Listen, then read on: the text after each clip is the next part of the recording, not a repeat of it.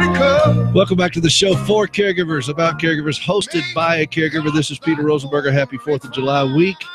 And that is the one and only Ray Charles. And I love that. Thank you, John. Oh, thank you. And we got I got a message from Ed, who's working the syndication part of this, and he's like, this is one of the top greatest recordings of all time. It's just, yes. Do you know what?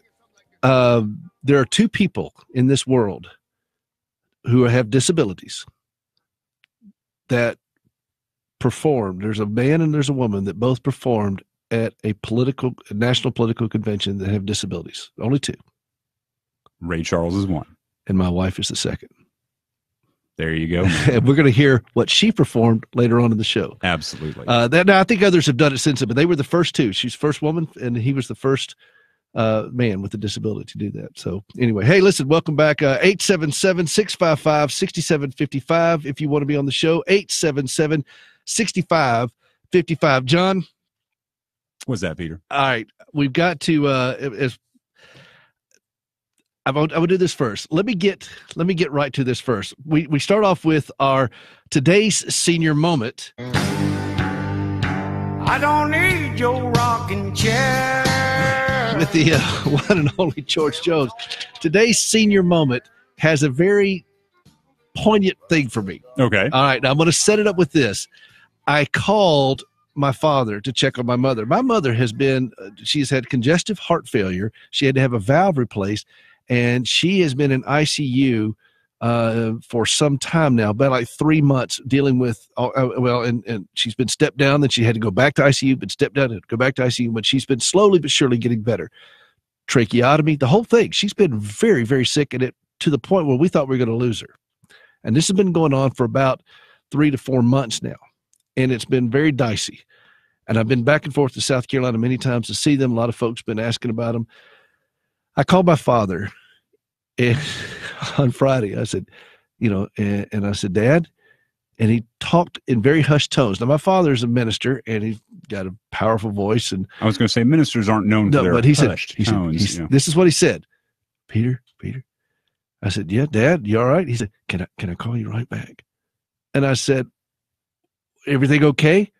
He said, yeah, we're playing bingo, and I think I'm winning. And I thought, well, okay, evidently they're doing okay.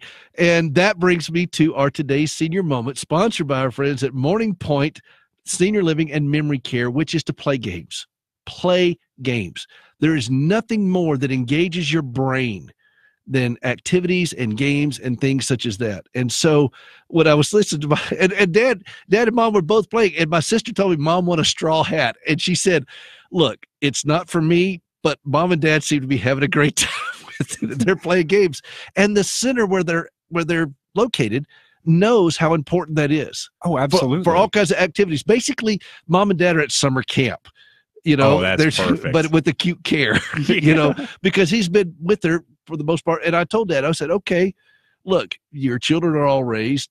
You don't have money issues. Mom is safe. She's in a good place. She's getting better. She walked 25 feet yesterday with the walker, which is a huge step because it sounds like more than one step.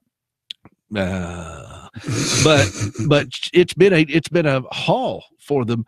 And then when I call him up, Dad, you all right? You all right? Yeah. Can I call you back? We're playing bingo. It's nice to know that he has the presence of mind to engage in hushed tones on occasion, but only when it's something truly important, like bingo. We've been worried about my mother as unto dying, and now, yeah, I'm playing bingo. We gotta go. And I thought, okay, bingo is important, I guess. And but she won a straw hat and he won something, and they're very happy. And I think they got arts and crafts next week or something. I don't know what they're doing. They're vacation Bible school. I don't know what they're doing, but you know what? I'm glad that they're doing it. But the center where they are in South Carolina understands the importance of engagement like this to keep them fired up, because so many times when you're dealing with a sickness, with aging, with an impairment, doesn't matter if you're young or old, you lose touch with the nimbleness of your mind. And play games, be involved in activities, do something that really cooks your brain a little bit and gets you going. Because if you don't use it, you're going to lose it. It's just that simple. And that's why music is such a big part of that process for so many people. Music therapy now, because it stimulates your mind. You remember these things. And remember that show we did with the folks that had the music thing, that they make those customized music lists? Yeah. I love that. And I've been in nursing homes before where I'll be playing a hymn, and boom, somebody who's checked out all of a sudden is right there with me, saying every word. Gracie, a friend of ours, was in a nursing home. I mean, he was in hospice and he was dying. And Gracie sang to him for 2.5 hours. She just had the hymnal going through it. He's mouthing every word with her.